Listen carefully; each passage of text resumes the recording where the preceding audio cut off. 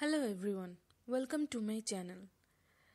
Please stick around to check my all new tutorials or other fun stuff. So today I'm going to show you how to make this lava planet on GIMP.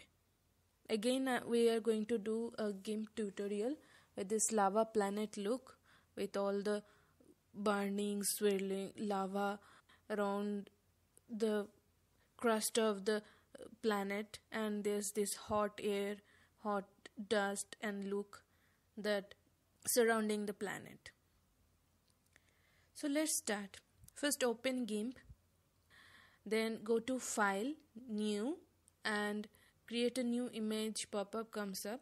So I'm going to keep the default size and click OK.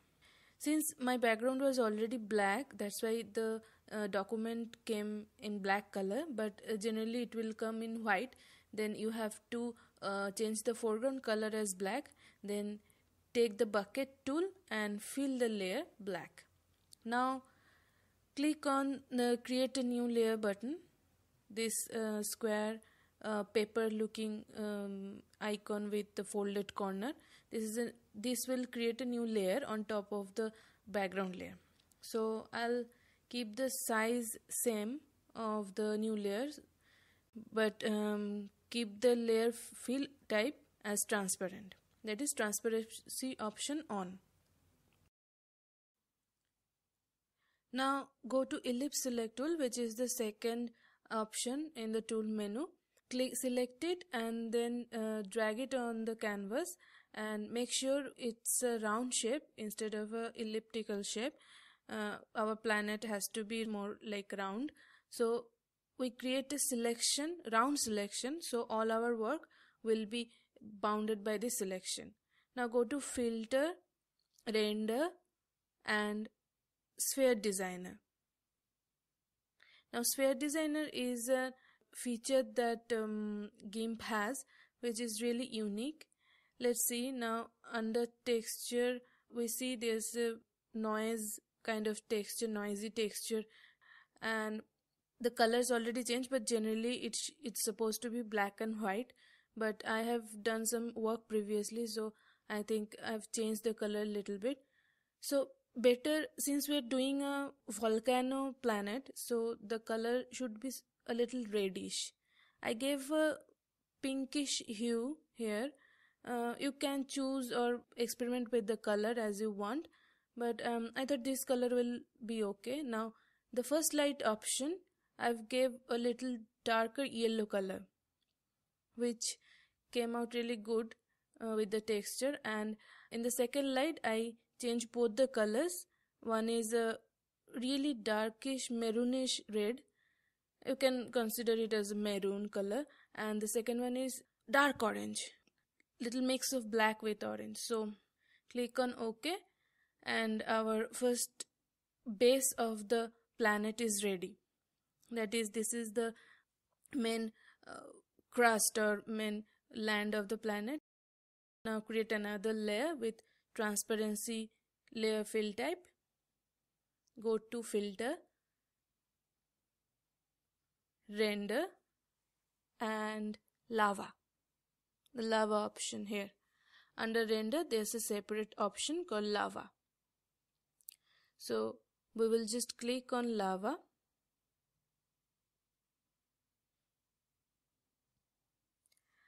and check on the checkbox keep selection, so that the lava pattern will appear within the selection that is already there, the circular selection.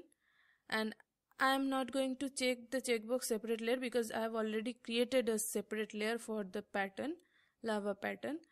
And roughness you can change to anything, you can try to experiment, and then click on OK.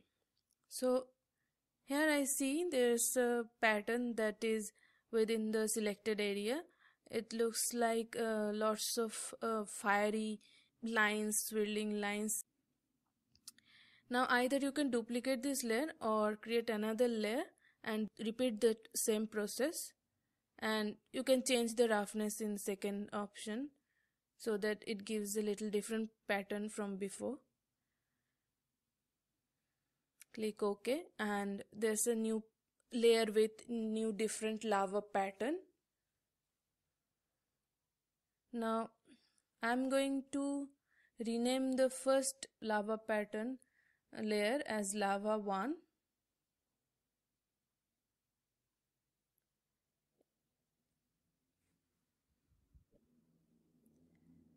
And the next one as lava 2.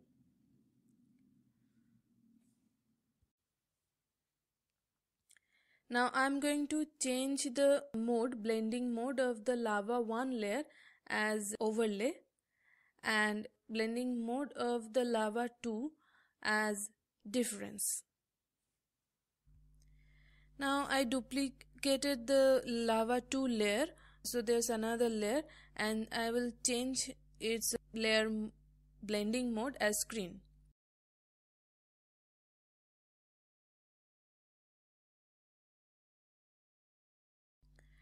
Now I have turned on all the layer. See how it looks without the layers turned on, and now I have turned on all the layers. Now you can change the opacity of each layer according to your choice. It depends on exactly what kind of pattern or design you want, so that it looks natural or lively, that is full of boiling hot lavas. So I'll make another layer on top of the original base layer, and I'll name the original layer that I have already made as planet base 1, where I've made soil of the planet, the crust. And then I'll make another layer on top of it and call it planet base 2. Now here I just change the texture color from pinkish to white, and then making the light colors a little lighter, so that they give a little less dense effect or less dramatic effect. We just want to balance the original soil color with this one.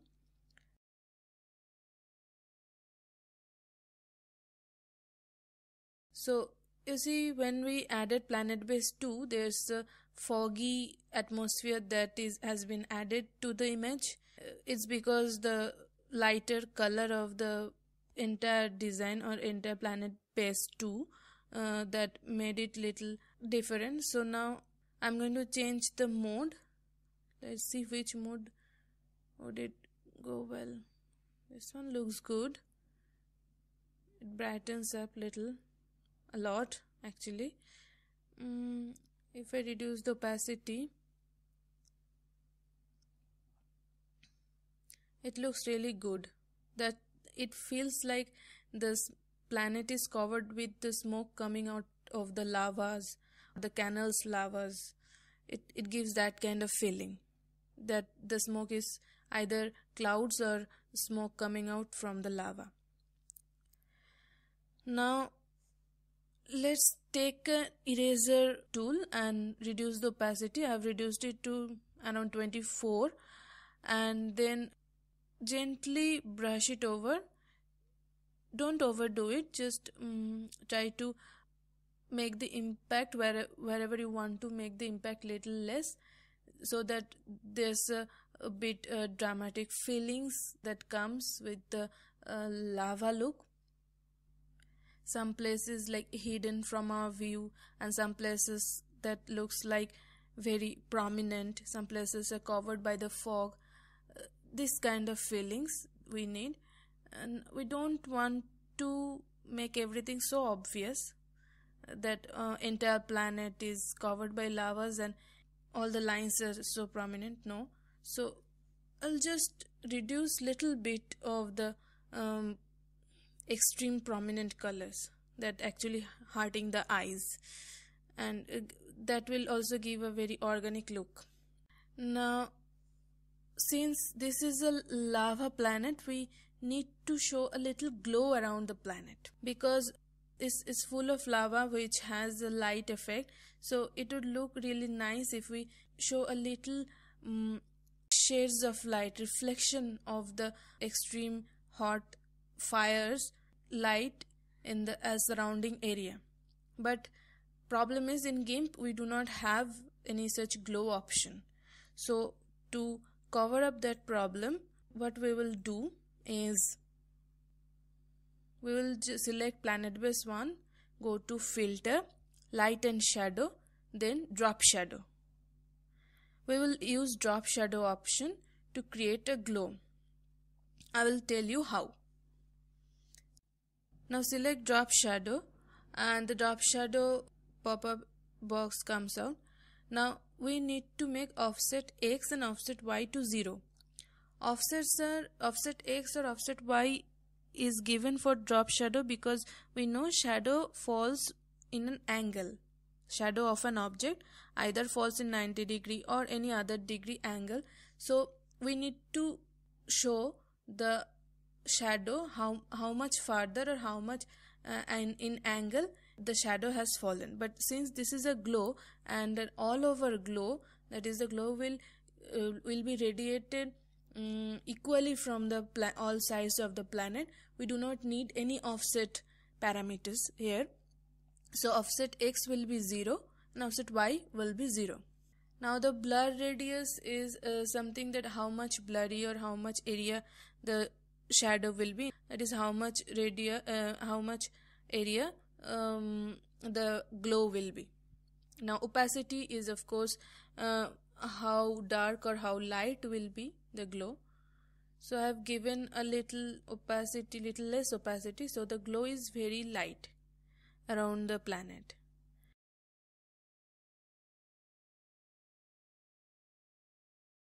Now I want to make it more. I want to give a little more glow. So I will increase the blur radius. I increase the blur radius and clicked OK. So see, the glow increased around the planet. Maybe it cannot be viewed just like that, but if you look at it carefully, you will see that the glow is increased. Now I've created a group and I'm going to put all the layer in the group so that I don't have any problem later on, and I'm going to chain them all together. I don't know how to call it. It looks like a chain, so I just call them chain them all together so that when I move the image, all the layers move together. That's all. See, it's moving together. All the layers is moving together in a group. But if I don't do that, if I try to move, separate layer will move separately. So it's better to do it to keep it together. Now I'm going to create another layer just above the background layer and named it stars. I'm going to make some stars in this layer. I took the brush tool, opacity keeping 100% and taking the soft brush tool. You can take any brush you want if you want to make it look little more solid, and you can do that, and then you can add some glow to it like using the drop shadow option the way I showed, or you can take a little softer brush and make the stars. Just white dots on the black background, it will look great as stars. So I've made all the stars I wanted in the background. You can do some more design in the background if you want, like other planets, etc. Anyways, so I'm going to create another layer on top of everything, including the layer group, and I named it gas layers. Here I'll just add some volcano gases or some effects surrounding the planet, which may look little better or little more dramatic. Anyways, so took the brush and reduced the opacity to 48%. Just experiment with the opacity, and I just kept a fairly big size brush and just scribbling around. It's just make some wavy lines that may or may not look like it doesn't look like anything right now, but I assure you they will look like something in near future. I've taken a little orangey yellowish color just to go with the theme, and maybe I'll just take little darker, yes, darker orange. This color will look good. And again, just painting haphazardly. Don't just paint haphazardly, just try to make a pattern, like a flow with the color. How clouds or dust or I don't know, fogs, how they move, like that, because we are going to edit it fairly enough. Now I took a low opacity eraser and started erasing softly. Since it's a low opacity, it will not erase the entire thing, but you have to erase the sides first, because gases do not have a prominent side like here the color shows. So you have to make it softer with the erasing. So try to select a very soft brush as eraser so that it gives a very soft impression that is going to mix with the background. Now I'll just blur it little bit, go to filter, blur and Gaussian blur. If I blur it a little bit, it will be more soft, it will be softer. So I'll just take blur radius as 25 horizontal and 25 vertical and just click OK. So it becomes much more softer than before. Now I'm going to reduce the opacity a little more because it looks too prominent on top of the planet. Okay, so now I'm going to erase a little bit more with a very low opacity just to mix it little bit with the background. So you need lots of erasing on the sideways. And when you are satisfied with this design, you are done. I hope you enjoyed this tutorial. If you liked it, please like, comment and subscribe to my channel for more such great tutorials and other art videos and fun stuff that I'm going to upload. Thank you very much and have a great day. Bye.